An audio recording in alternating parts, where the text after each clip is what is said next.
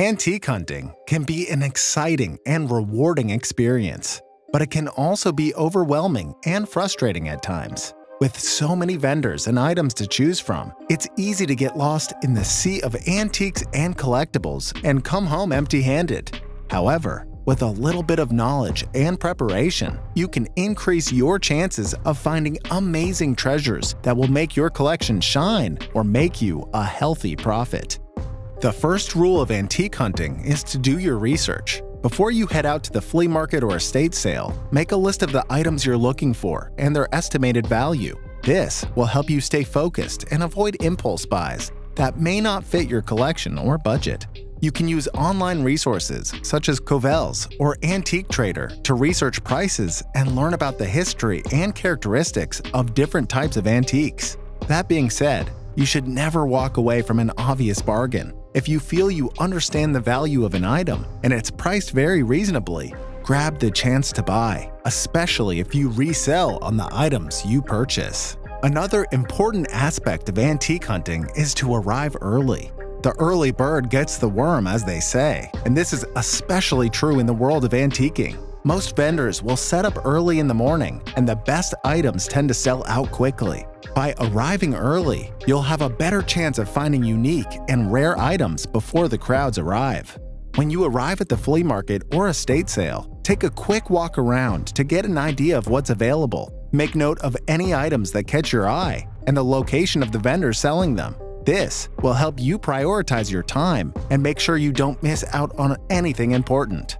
But again, if faced with a great opportunity, price-wise or in terms of uniqueness, then do not hesitate too long. You might think you'll keep browsing and get back to that item later, but then it might be too late, as bargains and unique items have a tendency to fly off the shelves first.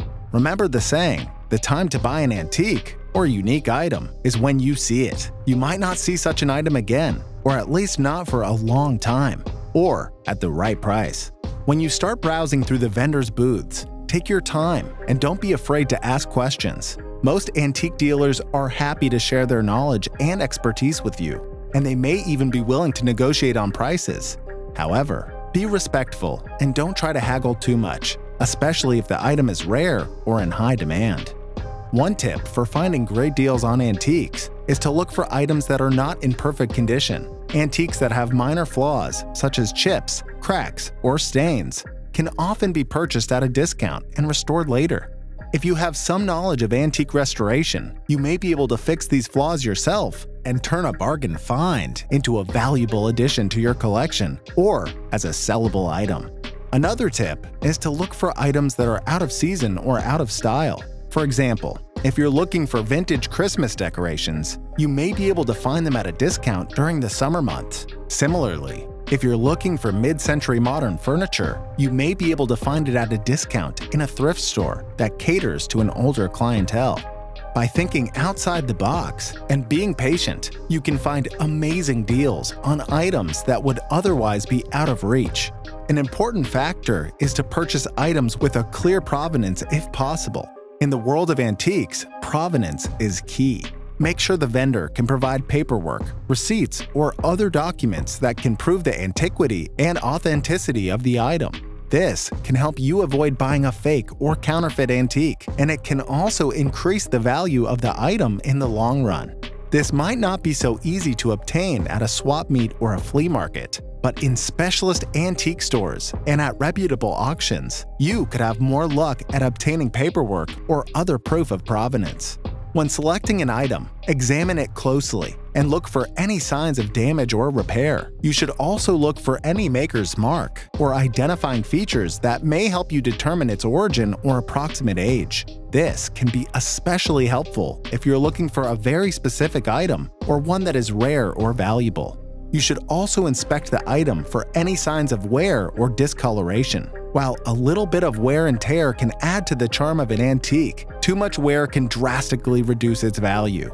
If you're buying an item for display, you may want to look for something that is in better condition. This applies if the item cannot be restored easily, or you do not have the knowledge or skill to restore it yourself. Remember, badly executed restorations will not improve your chance to sell an item at a good price. In fact, It can deduct further value than if damage was left alone, as an honest and authentic part of the history of the item. An example is to upcycle or repaint the antique with honest wear and tear. Patina is usually more attractive than poorly and amateurishly executed DIY restorations. One important aspect to getting a good deal that many might not consider is to have stamina and stay until the end. This applies to markets and even auctions. The reason you should stay until the end is that many people will take a quick browse or stay for a short time and then head on home. If you stay, you will have less competitors and a greater chance of scoring a bargain. At an auction, there might be interesting items towards the end as well. But with an auction, with many lots on offer, it can drag out in time. Many people do not have the patience to sit through all the lots and might miss out on good things towards the end. In the case of markets, there's also the element of helping the vendor get rid of things and making an extra buck right before closing time. This is especially true when buying big, bulky, and heavy items like furniture or such. If it's the last day of a market that has lasted the entire weekend, and maybe the vendor only sells at markets from time to time, then you'll have a greater chance to push the price down. The vendor might not want to haul bulky and heavy items back home, and maybe it will be a long time until he or she sells it at a market again. This makes it easier to say, "I'll take it off your hands," so you don't have to drag it back home for this amount of money. Many times, the seller will be happy to not have to return home with big items, which might have been dragged to and from several markets already. Also, they will be happy to make an extra dollar at the end of the day and end of the market. One final tip for antique hunting is to network with other collectors and dealers. Join online forums and groups dedicated to your area of interest. Attend antique shows and conventions, and make connections with local dealers and auction houses. By building a network of contacts, you can stay informed about upcoming sales and auctions, learn about new finds and trends, and potentially make some valuable trades or purchases. Also, read about and research antiques and collectibles in general, and also specific niches that you are interested in. Remember, knowledge is truly power when it comes to antiques and collectibles. The more you know, the less likely you are to buy lemons and fakes and lose money. And you'll also have the ability to see true treasure when others might see junk. So there you have it, our top tips and tricks for successful antique hunting. Remember to do your research, arrive early, take your time, ask questions, and think creatively.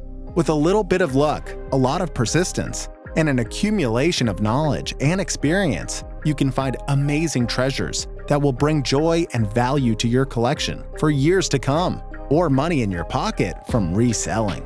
By using these tips and tricks, you can increase your chances of finding unique and valuable antiques that will be worth the time and money you spend hunting them down.